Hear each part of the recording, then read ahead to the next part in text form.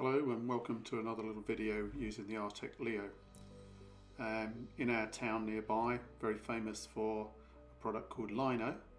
There's a sculpture there that the council commissioned with David Arnon, and it was an ideal way to be able to capture this and just show sort of the versatility of scanning outdoors. The lighting conditions are not that brilliant, there's quite a little bit of reflection. As you can see, you need to sort of cover the areas that you're working with. We had a little visitor, well, a pair of them actually, that came along to see if they could help out, but they weren't a lot of use to us.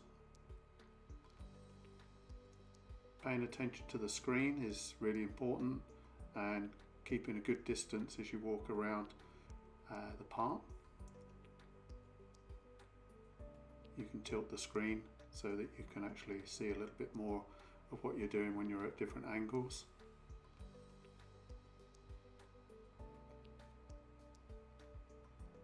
And of course, this a little close-up of the screen.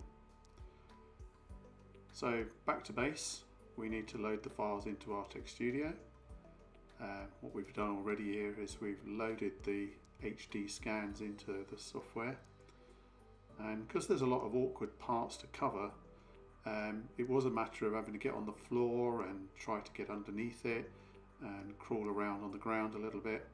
But what we can see is we've got all our scan, but there was one or two little pieces missing. It's just unfortunate because working in the town, you can see that the software's auto-filled them in, but it's not really a good shape to have. So we want to improve that. So the next thing was to say, okay, we'll go back and make a little visit. Hopefully nobody's stolen it. So back in the town again. This time what we've actually done is we've turned off the optimized project size, which helps you capture more detail without moving the scanner around too much. So we can also share it on other devices, so you can screencast the screen. It's very simple. You set up the Leo hotspot and you connect your device to the Wi-Fi. Here we just used a phone, and the nice thing is that if you are trying to crawl underneath something and you can't see the screen, you can use your phone or tablet to be able to see what you're doing. So it does what we call raycast streaming.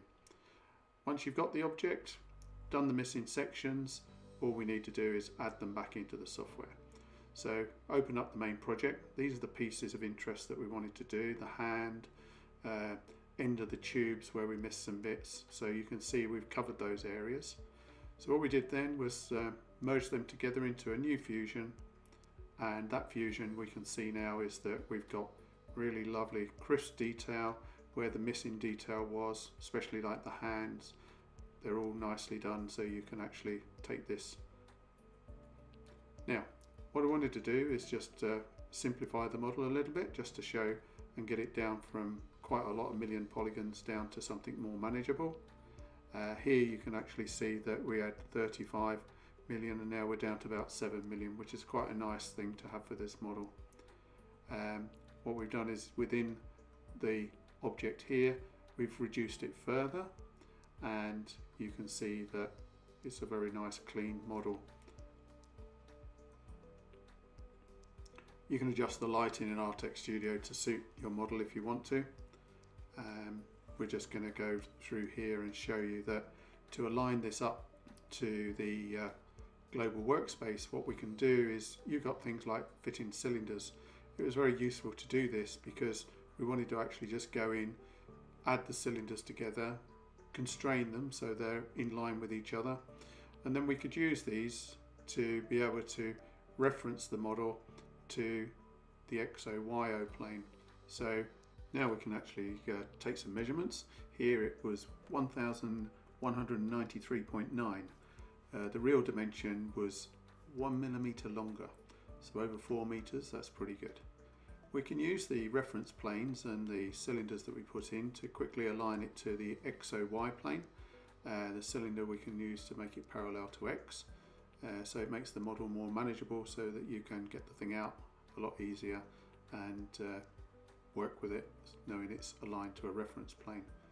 Ideal for 3D printing or some other forms of work you might need to do. We did add the texture because the scanner captures it, but because we went back several times in different daylight conditions, you can see that we haven't got a very uniform texture, although it's picked up all the graffiti as well. You can see the final model on our Sketchfab site. It's linked from our webpage, so please do have a look. Use the model inspector on the bottom corner and enjoy. Thank you very much.